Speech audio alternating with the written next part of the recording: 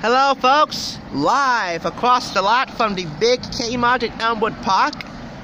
This is the thrift store rundown where we sometimes bring Hollywood home on a budget. And why sometimes? Every now and then it's okay to splurge and buy retail, so long as you have money over 20 bucks, and I did, which is why I went out to the Walgreens on the far right and purchased this immediately on site. People Magazine, Life After the Bachelorette, where 6 former bachelorettes open up about finding love and raising new babies. 2 of which, Desiree and Ashley, were the partners that they got engaged to on television. Why did I buy it? It's simple. 2 weeks from today, Rachel Lindsay will be bachelorette number 13. And we hope that she's not unlucky in love. I know, 13 is an unlucky number.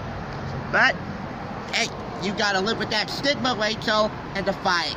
Now let's go to the thrift shop. This goes out to my friend, thus Eric Bedeco of International. He loves Seinfeld so much. I bought him seasons 1 and 2 for $6.99, and that's actually bought for 25% off.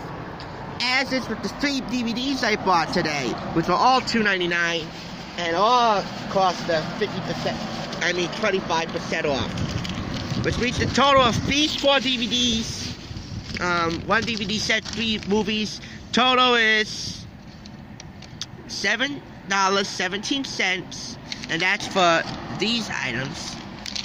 I think I have another receipt in here. $7.17. I think I should find another receipt. I don't know if I can find another receipt. But I do know that it's about $5.60. I believe this one was $5.60.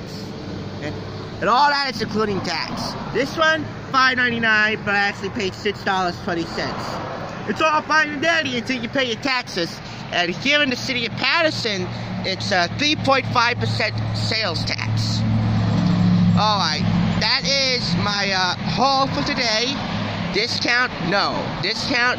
Yes. Thanks for watching the thrift store rundown where we bring Hollywood home on a budget. I do have some good videos for you today, but I'm going to save this for next Monday. This I'm going to do today because this has to go tomorrow.